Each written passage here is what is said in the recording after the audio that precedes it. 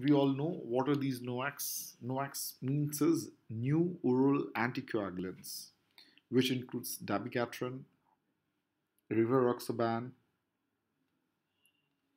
and apixaban, edoxaban. So one common question which comes to our mind always is, what about the complications? What about the problems if we are trying to take these medicine? So, so what may always happen is, yes, if someone may take really very high doses, complications like bleeding may also happen. So for that, what are the things you need to inquire about? It is, you should try to inquire when was the last dosage which was taken. You should also try to see for the renal function. What about the renal parameters? Is it normal? Is it good, or is it becoming less? So you have to see for those parameters as well. Similarly, if someone is taking dabigatran, you should try to see for RBC substitution if it is needed. Similarly, if possible, substitute the platelets, and also, if possible, use fresh frozen plasma as plasma expander. Yes, but if the bleeding complications are becoming really high, you may consider also using tranexamic acid as well. Or if really something very severe, desmopressin can be used. Although there are cases in which, in cases of problems, even dialysis was used as well. So, as we had said it, if someone is still bleeding and all, so when you have already considered everything, whichever is mentioned over here, other than that, still the patient is having problems. So what will you try to consider? You can try to use this prothrombin complex concentrate in the dosage of 25 units per gram, which can be used. Although there are no evidences for that, but you may try to consider about it. So to summarize, it will always, your action plan always depends upon, is it a mild bleeding, moderate, or even life-threatening? So moderate, as we had said it, always try to use for mechanical compression, surgical hemostasis. You may also consider for fluid replacement as well. And also try to substitute the RBCs or with fresh frozen plasmas as well. But for dabigatran, you should be sure that you are maintaining good, adequate diuresis. You may consider even hemodialysis as well. Otherwise, some of the things which is available, as I said it, PCC can be used, or activated PCC also can be used. But what about if you're trying to plan a surgical intervention or maybe an ablation procedure? Now, the current understanding is, if a patient is supposed to undergo an ablation procedure, no need to stop the NOAC. It should be not at all interrupted. The earlier thinking was, at least for warfarin and all, if someone is on warfarin, you may stop it like at least 24 hours before the procedure, or maybe skip the morning or the last evening dose and you can take them up for the procedure, but not for this. And now what happens is, in fact, now if you are planning a dental intervention like a incisional abscess, parodontal surgery, no need to actually stop. Even for a cataract or glaucoma intervention as well, no need to stop, in fact, okay? Or maybe just 6 hours before the procedure, you can stop. So even the surgical interventions, for your own convenience, you can try to divide it in low risk or the high risk. Low risk procedures are like the endoscopy with biopsy, or bladder biopsy, or EP study, or RF ablation as well. For example, if it is S for SVT and all, or even angiography. So over there still you may maintain, but conditions like high risk, like complex left-sided ablation, pulmonary vein isolation or VT ablation as well, thoracic surgery, abdominal surgery, or major orthopedic surgery as well. So for those things, you will have to really a little bit careful, as I said it. So when you stop the dosage as well, it is dependent on the creatinine clearance of the patient. So as you may notice over here, if someone is at high risk, you may consider 48 hours For normal patients, you can stop it. But if it is someone at low risk, even 24 hours is pretty good enough actually. Similarly, if you're trying to, if you have done a procedure, for example, like a lumbar puncture, uh, then you can immediately resume 6 to 8 hours after the surgery. And then next slide. Can we go to the next slide, please? Next, further. Next, next. Doctor, which slide is?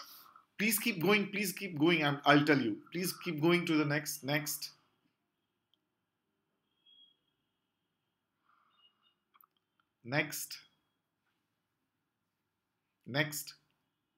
Stop.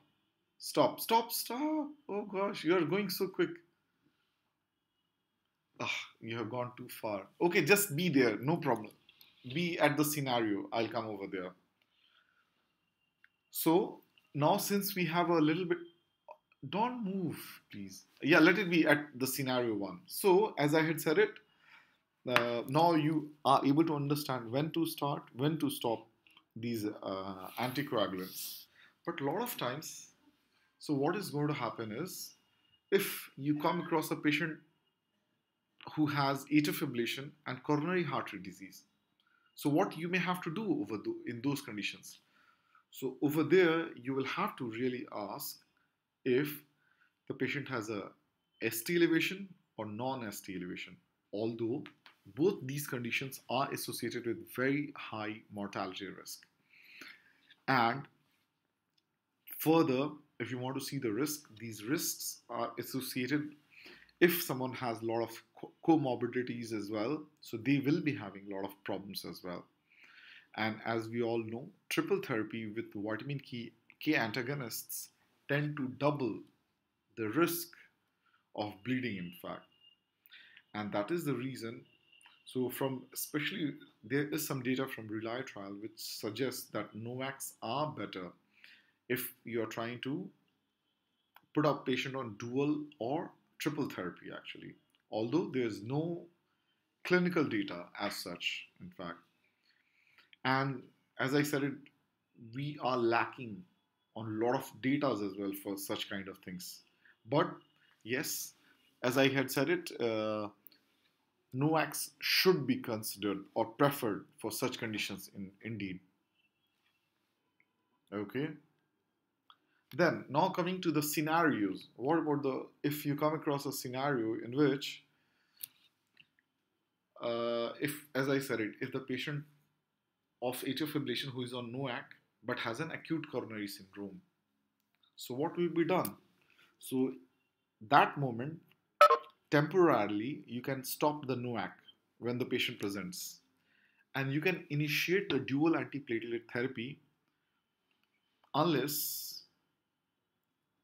there is, if a patient is having the high bleeding risk, you should not. Okay, did you understand? This is a very important thing. So you should temporarily stop the NOAC. Dual antiplatelet should be started unless until the patient has very high bleeding risk. Then you should give low dose aspirin. Low dose means 150 to 300 milligram, and after that you may give like 75 to 100 milligram later on admission. You should combine it with ticagrelor or prasugrel rather than clopidogrel. Okay. If the patient has ST elevation MI, you should try to avoid unfractioned heparin or enoxaparin until the NOAC effect disappears. And if it is a non-ST elevation MI, you should try to delay the coronary angiography till the NOAC effect has gone. Okay, did you understand? So if ST elevation MI has happened, try to prefer the radial approach, avoid the unfractioned heparin. Okay, and if it is non-ST elevation MI, the best will be, of course, is try to wait till the time when the NOAC effect has gone. Okay, next slide.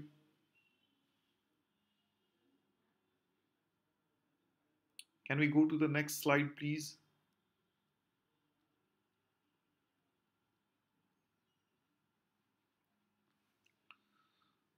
Next slide. Mm-mm-mm. Yeah. So now, what about the recommendations? So, if, as I had said it, so what about, so as I already said it, try to always prefer a radial approach. Angioplasty should be preferred rather than stenting, okay? And if you really have to use stents, bare metal stents should be used. And GP2B3A inhibitors should be avoided. Otherwise, what happens is the risk of bleeding is very high in these conditions. Next, next slide. And then, especially for patients who require revascularization, bypass may be preferred, okay? But in selected patients, as I had said it, bleeding risk may be high. And if, when you are thinking of restarting NOACs, you should try to put them on lower dosage according to the risk and what are you trying to do actually, as I had said it, okay? And newer platelet inhibitors, especially like ticagrelor, prasugrel, have not yet been evaluated for that. So maybe it's better to wait. Let's not be too aggressive. Next slide. Especially if you come across a AF patient in which less than 1 year ACS has happened. So in those kind of patients, so if there is a patient in which uh, if it is up to 6 months in case of a recent drug-eluting stent, you can consider vitamin K antagonists in monotherapy, especially when the bleeding risk has elevated, okay? But however, if you calculate the gray score, if it is more than 118, you should use additional single platelet therapy. And in that, you should always prefer clopidogrel, not any other medicine. Did you understand? So, for example, your strategy also depends upon the what kind of bleeding score you are trying to use. For example, you are using has bled score, and the scoring is more than 3. Then what you should do is vitamin K antagonists you should use in monotherapy, especially for the first 3 months. But if someone is using a drug-eluting stent, initial 6 months. Okay. Now, if NOAC is indicated, you should prefer for factor 10A inhibitor, which is not only small but also there's minimum risk, especially for myocardial infarction, especially for dabigatran. Although a lot of clinical benefit is not there, and if dabigatran is indicate, you should try to use then 100 milligram, 110 milligram BD is better. Okay, and if you want to combine further, then you can combine with low dose aspirin, especially, or you can also combine it with the clopidogrel. In fact, if you are thinking of using Rivaroxaban in combination with dual antiplatelet therapy, although it has not been yet been used, but there are some favorable data, especially for the Rivaroxaban. Although we are still waiting for a lot of results to come up actually. An anticoagulation without additional antiplatelet agents is sufficient for most AF patients without stable coronary artery disease. And advantages of NOACs over vitamin K antagonists is likely to be preserved. And NOACs may be safe and effective alternatives for vitamin K antagonists. And there's no preference given to any of the NOACs. And if you're using Dabigatran, as we already said it, try to use a lower dose, and you may also mix it up with low dose aspirin. So if you will notice in these slides, what has been the difference is your strategy depends, is it less than 1, acute MI, or more than 1 years? More than 1 years, as I said it, you can just use only low dose aspirin or maybe even clopidogrel and a lower dosage of NOAC in fact. But in the other thing was if it is less than 1 year, as I had said it, try to calculate the Hasbled score. In Hasbled score, so you should do is you should prefer is vitamin K antagonists only, especially for the first 3 months. Okay. So next slide. Next. Next. Okay. So what about the role of cardioversion in a NOAC treated patient? As I had said it, if NOAC is undergoing for a patient, no need to be worried about. You can directly take them for ablation. But what about a cardioversion? So for cardioversion, it has been shown that a patient in AF more than 48 hours, if you're planning a cardioversion, you should give oral anticoagulation. Minimum is 3 weeks, minimum. And after that, after the cardioversion, minimum is 4 weeks after the cardioversion. It should be taken. And although the clinical data has not shown much of benefit compared to the vitamin K antagonists, compared to the NOACs. And what about when a patient has come to you with acute stroke, when the patient is on NOAC? What would you do? Acute hemorrhagic stroke. Next slide. Next. Yeah. So what you should do for acute hemorrhagic stroke, immediately stop the NOAC. Okay. And if you want to manage them acutely, you can use fresh frozen plasma or packed cells. If it is an acute ischemic stroke, you should try to assess the time window since the last intake of NOAC. Okay, because thrombolytic therapy is associated with increased bleeding risk when you use it within 48 hours of the last NOAC dose. Similarly, if you're not sure about the last dosage, even prolonged APTT or PT will also indicate that thrombolysis should not be given. Okay, next slide. If you come across a hemorrhagic stroke, next slide. Yeah. So then you should try to see for what about the cardioembolic risk? Is if it is high or is it low? And if the cardioembolic risk is high and the risk for hemorrhage is low, you can start the NOAC like up to 2 weeks after the intracerebral hemorrhage. But for patients with lower cardioembolic risk and higher bleeding risk, you should be careful in reinitiation of the NOACs. And maybe don't use NOACs unless bleeding risk has been reversed. And you may consider using non-pharmacological strategies, for example, ablation, otherwise even occlusion of the atrial appendage. So this is one of the classical indications for the left atrial appendage occlusion. So what is the indication is, as I had said it, you should stop the NOAC when the patient is already taking this. And in this, maybe you may also consider mechanical thrombectomy without thrombolysis. So coming to the stroke patients, what would you do, especially in the post-acute phase? In the post-acute phase, if it is a ischemic stroke, and if the infarct size does not increase the risk of secondary intracerebral bleeding, you may reinitiate it. Like at least if it is a TIA after 1 day, if it is small, non-disabling infarct after 3 days, if it is a large infarct, then yeah, not before 2 weeks at least. Next slide. Next slide. Okay.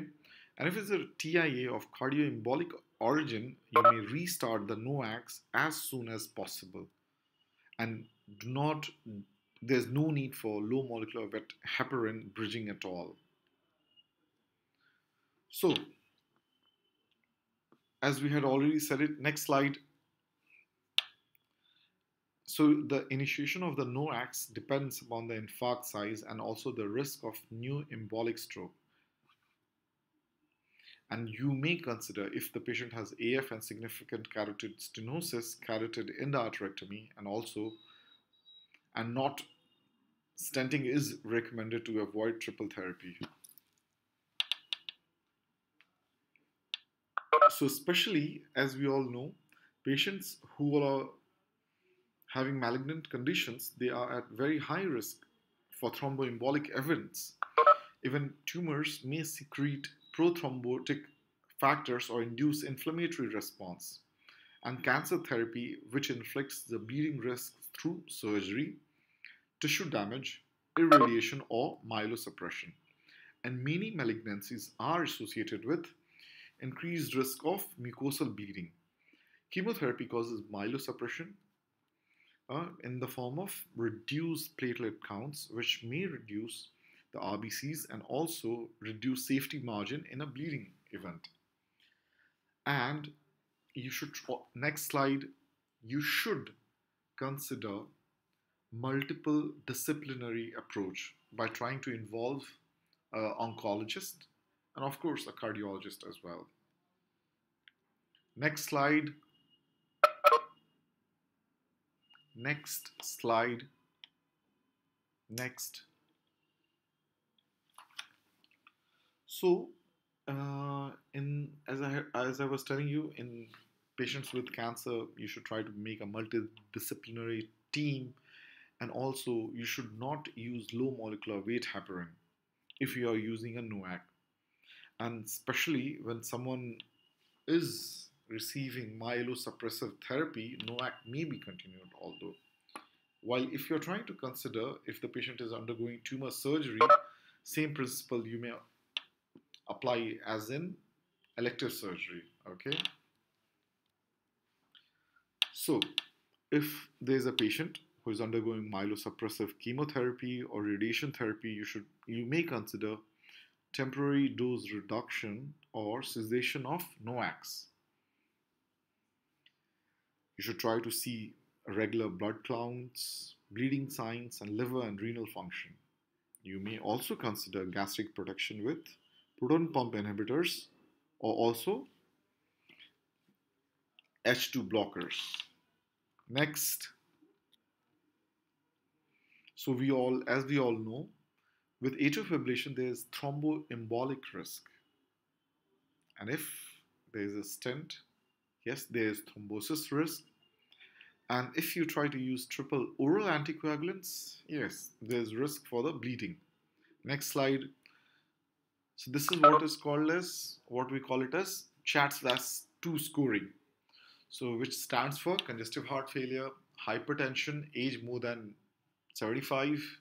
So these people have a higher bleeding risk actually. Diabetes, stroke, okay, and sex category. So for example, if it is a female, only for female you will give 1.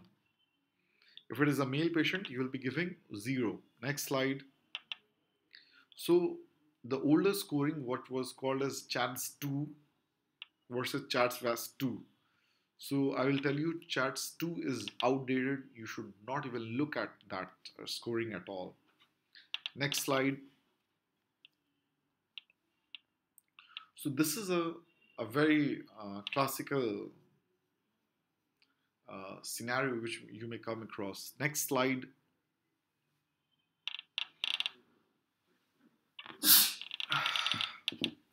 So if you come across, for example, a clinical scenario you come across, age more than 75, you should give oral anticoagulation, yes.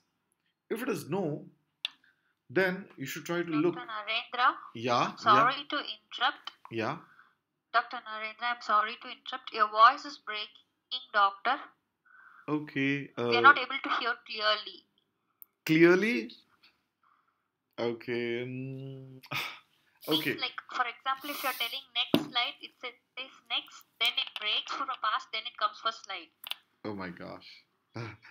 Maybe the university should supply us high-speed internet connection as well for us, because we cannot depend upon our own ones. Okay. Is there any change now? Is the voice better now? Now it is also the same, doctor. Because from my side, when I'm trying to see the internet speed, it shows high speed. Students, are you able to hear clearly? Students, are you able to hear clearly? No, ma'am, breaking. It's breaking. When I'm hearing you guys, it's coming very clearly actually.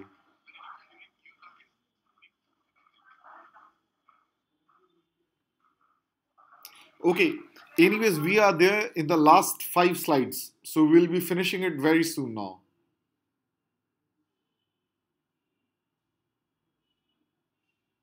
So we are about to finish actually. So we are really in the last few slides. It's not far away. So, okay. Um, so what I was telling is if age is more than 75, you must start because age more than 75 gets score of 2. Similarly, if patient has had history of TIA, stroke or embolism, you should again start them on anticoagulation. And as I had said it, females will be having a higher risk, so that's why you will consider for them as well. If so, now the next slide, as we can see in these slides, this is more of a summary of what we have already spoken before. So if it is a bare metal stent, okay, so you should give them, you know, NOACs or the other anticoagulation for 4 to 6 weeks, and then only on aspirin itself you can continue them. Similarly, if it is a drug-eluting stent, you have to give anticoagulation for a much longer time. In fact, similarly, non-ST elevation MI only 12 months is enough. Dual antiplatelets is enough. Did you Are you able to understand this slide as I said it? So this 4 to 6 weeks is the duration for dual antiplatelets. If a bare metal stent is used, if it is a drug-eluting stent, at least 12 months. A non-ST elevation MI 12 months, ST elevation MI 12 months. Okay. And next slide. Okay. So as I had said, CHATS VAS 2 scoring is key to start any anticoagulation. If it is low risk, only dual antiplatelet is enough. But if it is moderate risk with bare metal, with warfarin, you can give for 1 month of dual antiplatelet. Okay, if it is drug-eluting stent, you have to give it for longer time. Okay, and NOACs although has not been used. Next. So recently, maybe you all would be knowing that there are some antagonists as well which has come up. So which is called as idracizumab. So this is actually approved for Dabigatran.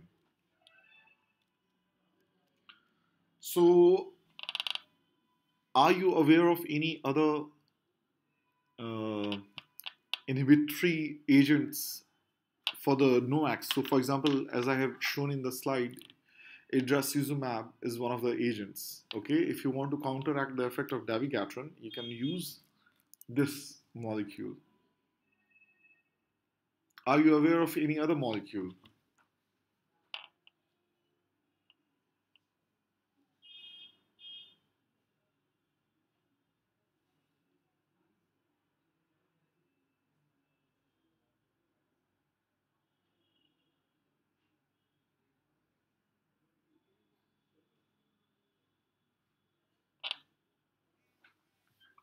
Yeah. So this is one of the molecule, as I had said it, which is shown as well. So at least for Dabigatran, you should. This is the molecule which you are going to use. So regarding this is what is called as antidotes. So the antidotes for them is, as I had said it, this is very minimum. In fact, they are trying to use a lot of antidotes, but it will still take time. But on a universal basis, if you are trying to use a molecule, which you can use it for any NOAC, it is called as aripazine. You all may write it down, aripazine. It's a very important molecule.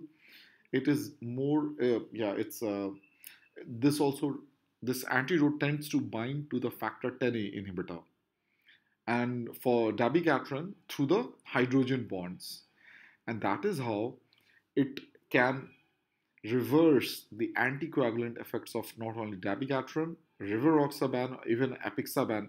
In fact, for most of the molecule.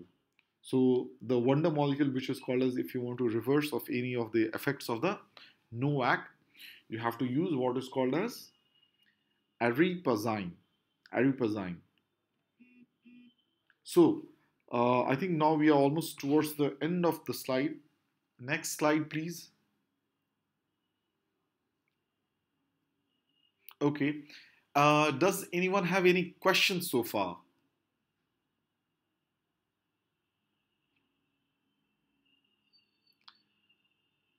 I must tell to everyone that this slides were a little bit really heavy content. I must